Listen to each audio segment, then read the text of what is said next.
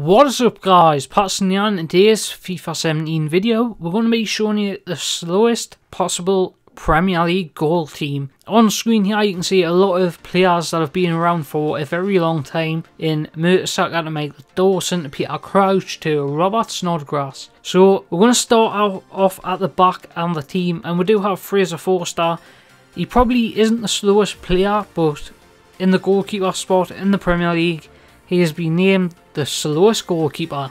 In the centre-back spot we do have Per Mertesacker, the Arsenal centre-back, and probably Arsenal's second or first choice. So as you can see, 27 pace for the German. I would put him at, in real life, probably 60 pace, maybe 40, 50, somewhere around there. Doesn't deserve 27 pace on his card. So as you can see, next to him we do have the Hull City man in Michael Dawson, who is ex-Spurs himself. 32 pace isn't something to be proud of, but he does have 32 pace and 32 shot, Illuminati confirmed. Next to him we do have Angel Rangel at the right back position, who's another player who does have double stats, as he's got 59 pace, 59 shot and decent card stats other than that pace. Then on the left back we do have a Man City regular in the past, and that is Kolarov. Decent enough card for a left back apart from his pace. He was close to do the double-double with the pace and shooting, but not really there. In the CDM position we do have a Stoke player in Glenn Whelan. So 44 pace, that isn't the best, but he will work for us. That is Glenn Whelan. Then the other CDM spot we do have a career milestone, Gareth Barry. So 600 games, this is what this is for, and decent enough card. That pace does let him down a little bit, but it's Gareth Barry, what can you say, he's been around for years. Then in the centre mid position we do have Huddleston. For a player of his kind of age, as you can see his stats there, so he's not that old, he's not that young, but he doesn't deserve 43 pace, and he's got a 5-star weak foot benefits. So we'll get in his stats in a little bit in a second. Next we have Stephen Pienaar, the ex-Spurs player as well. 69 pace, decent enough card. He did actually run riot forward in this video. So as you can see, 4-star weak foot, 4-star skills, and you can see by stats there, 4 games played, 3 shots, 3 goals, 3 assists, and that is Stephen Pienaar. Next to him we have Peter Crouch himself, Mr. Robot. So we have 4 games, 1 goal, 3 assists, so you can see we're doing work. Then we'll have Robert Snodgrass, who has got 4 games, 1 goal, 1 assist. And we'll have a look through Gareth Barry. 39 games, 4 goals and 7 assists. He did score 1 goal in this video and assisted 1. So, silver lining. Glenn Whelan didn't do anything apart from 1 assist. Nothing really happened in the defence. It was pretty solid actually. Angel Rangel did give away an own goal. And Kolarov, did he give away a penalty? I don't think he did, but Mertesacker tripped someone up on the edge of the box, which I don't know why he did that, but that's Per Mertesacker for you. A quick look at the custom tactics. I left it quite similar to what it is to start off with.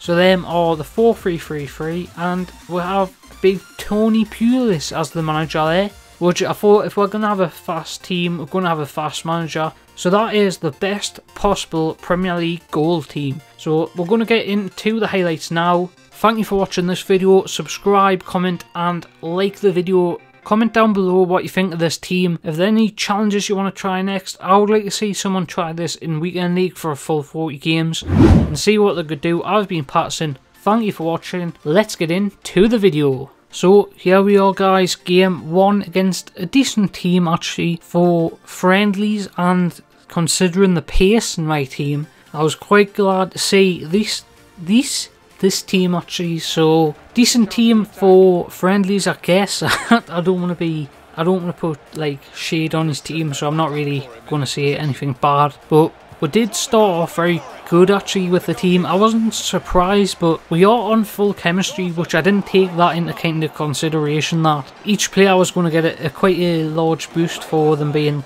quite low overall. So everyone got 10 chemistry apart from the left wing and right wing. So I wasn't going to pay the extra coins to put them on full chemistry. I don't think it was very wise to do so. One team this season is so close, so I didn't bother doing that. As you can see, yeah, Tom Huddleston was fine until like the 40th minute, and then he was kind of crawling around on the floor. Glenn Whelan was quite surprising in this game actually. He was quite, I don't know what the word is, he was quite everywhere. He was all over the pitch, up and down.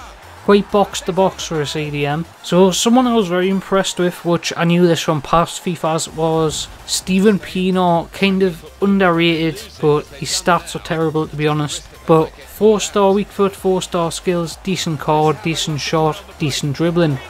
We made the first guy rage quit there.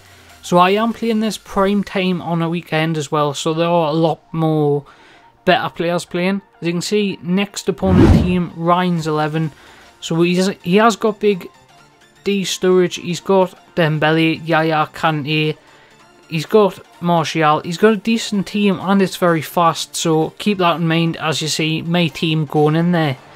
So we did open things up straight away. Ryan Snodgrass to Steven Pienaar, who scores again. Nice finish there. So what you really don't see is the kind of how much work I'm putting in on the defence to try and block his sprinting through runs, to cut the passing lanes and stuff like that. I've got to close off his passing lanes very quickly. As you can see there, that passed to Manny and then he kind of scores, yeah, doesn't he? No, he doesn't. I just showed that anyway. I thought I only left in the scores. It doesn't matter really. So here we can see Robert Snodgrass takes a nice shot on the angle. That was nice by Snoddy. So this was kind of a weird one.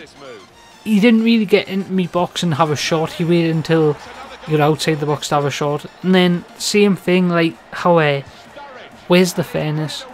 My goals were like good and his were like kind of lucky. I suppose that's what you get when you have them type of players compared to my type of players. So I did put a player on called Johansson, who is an 80 overall with 50 pace, and I did put him on the bench for just because I've never used him before and I thought I'd bring him on. He's slow, he's got his best stat is 99 aggression. You can see there he got a 9.1 match rating, which was decent actually to come on as centre mid for Huddleston, which I actually had to do because he had no stamina, and when I bought him he kinda didn't have a stamina anyway. So as you can see, yeah, game 3, and this is all I'm saying, I should never get a victory against this guy just by his team. He's got a few players that are kind of outplaced with Fellaini and kind of Debuchy, but his team quality, I should never be winning here, and I don't think I do win here. But just seeing that was kind of lucky to start off with. Marcus Rashford, not a player who should be scoring them type of things.